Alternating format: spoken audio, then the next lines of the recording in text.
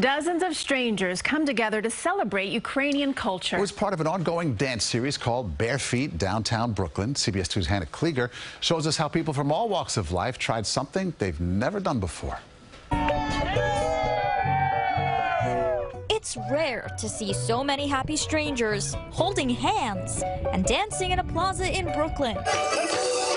This celebration of Ukrainian national music was organized by Michaela Malotzi, host of Bare Feet, a dance travel series. It's part of a collaboration with Downtown Brooklyn Partnership.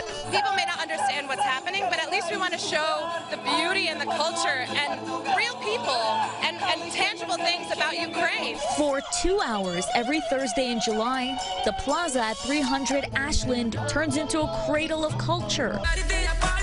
The past 3 weeks saw dances from India, the Middle East, and now Ukraine.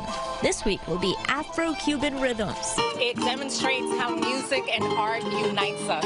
And if we listen closely, we'll hear more similarities than differences. But this isn't just a performance series.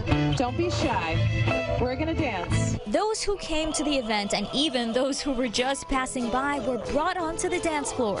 You knew there was no way we were going to walk away from here without getting together with a bunch of strangers and dancing in Brooklyn. Especially, considering this time Ukrainian culture, it's like it means so much more.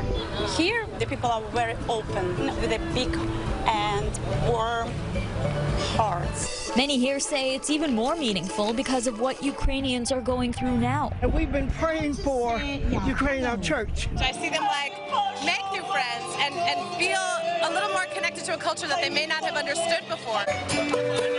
Hands waving, feet tapping. Now, it's not choreographed, but there's a smile on each face. In downtown Brooklyn, Hannah Kliger, CBS 2 News. Such a great spirit. There's one last dance left of the series. As you heard, on Thursday, there will be an Afro-Cuban dance company leading the way. And for more information, you can go over to cbsnewyork.com. It's a great way to get your steps in, that's for sure, during the day, right? That's right. You drink of water after that.